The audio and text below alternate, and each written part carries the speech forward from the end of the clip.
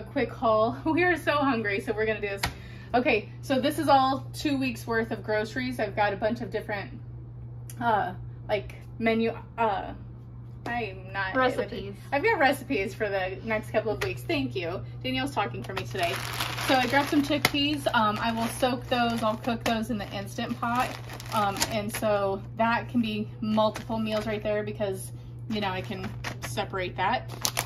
We've got our mini chocolate chips that we use for like almond flour cookies. I use it in like my oatmeal.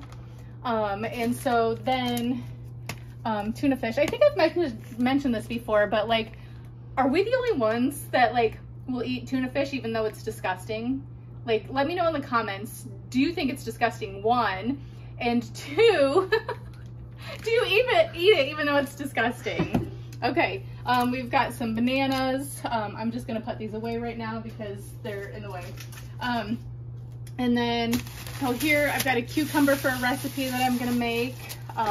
We've got apples. Sometimes like Danielle will eat apples and almond butter, but also sometimes I make applesauce. I got some Kroger brand Idaho potatoes. I don't typically buy Idaho potatoes, but I was just looking at potatoes because I think I've said it before too, is we used to buy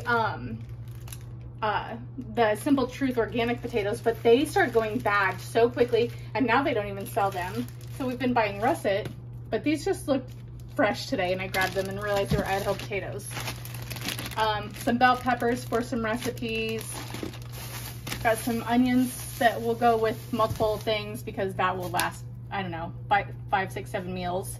I've got some red potatoes that are gonna be for a couple of recipes. Our breakfast bars, I've mentioned before that these are really good, like sugar upper for Danielle when she wakes up in the morning. I went ahead and just got a small thing of sour cream at Kroger because at our Walmart, they always have their like cooler section go out. And so real quick, I'll show you. So we got like one of the big sour creams the other day and it was almost like cottage cheese. It was so nasty. But also, these are one of the go-to snacks for Danielle. And at our Walmart, these are kind of like in the same cooler area. And you can buy these in a box, which is like about $2 cheaper than buying it at Kroger, like individually, because Kroger doesn't sell the boxes. But the boxes they're soaked from like the condensation leaking. And then they were tasting funny, so we had to take them back and we just got individuals, but luckily there was a digital coupon for these, so it all worked out. So those are Danielle's snacks.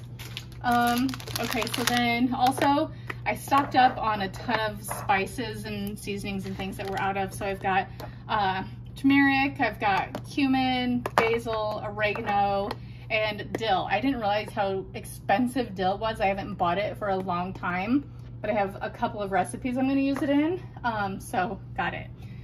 Syrup for our homemade pancakes, relish for our nasty tuna fish, but I also do add it to a chicken salad sometimes.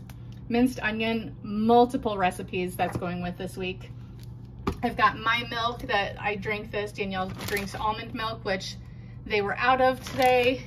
I got the big thing of orange juice this time just because we use it in smoothies like crazy.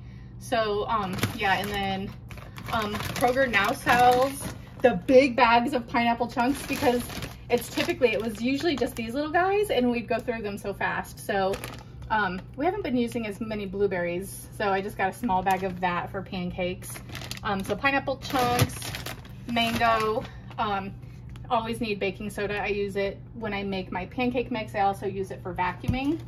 Got some bread just for like if Danielle wants any sort of a sandwich or something. Tomato sauce for multiple things.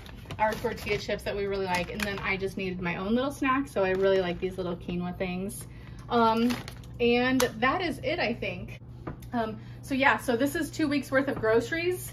Last month we tried to do every 2 weeks. We got a little behind on our budget. I think we went about $40, $50 over for the whole month, but yeah, so we'll see. So if you guessed how much this all was.